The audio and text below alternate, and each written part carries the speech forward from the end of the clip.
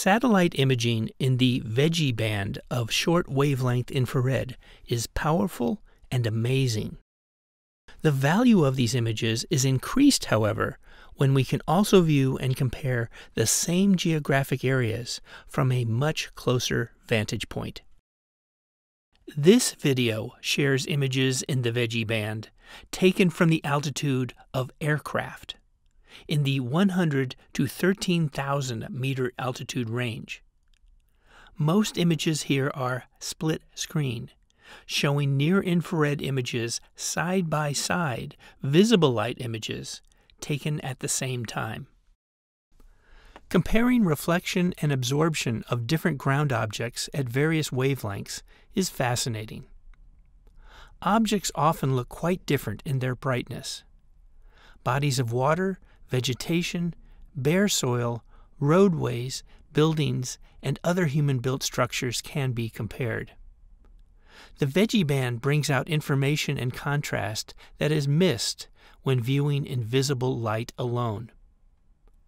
This subject has great relevance when considering the energy balance of the Earth, which humans have been altering in many ways. We can compare the reflection and absorption of sunlight at various wavelengths, remembering that half of all sunlight is invisible to our human eyes. In this video, a focus is on lakes and ponds. The location is Houston, Texas.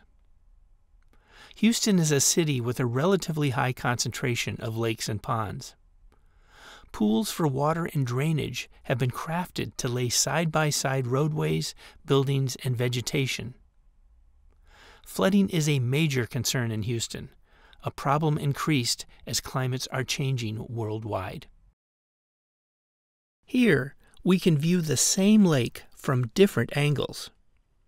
Most interestingly, at different angles relative to the incoming incident sunlight and its reflection off of the water surface.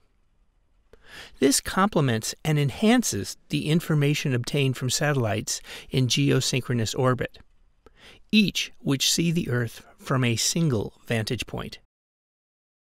The location within Houston of the objects seen in these images is indicated in two ways.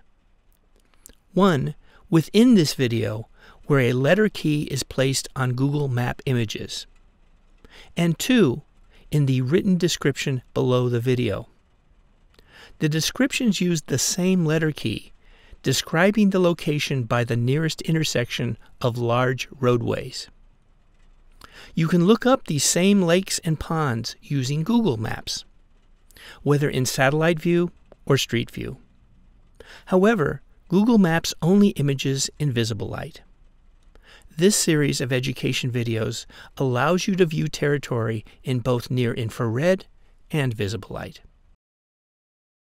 Students are now creating for this YouTube channel similar split-screen videos, but taken at ground level. The students are studying the many ways humans have been altering the balance between incoming solar energy and outgoing energy from the Earth's surface and atmosphere. They are very much involved in worldwide efforts to protect our planet's climate. We stand to learn the most when we integrate Veggie band infrared images taken from the ground and the air as a bridge to data from satellites in orbit. We are very grateful to the teams at NOAA and NASA who have made these incredible GOES satellite infrared images available.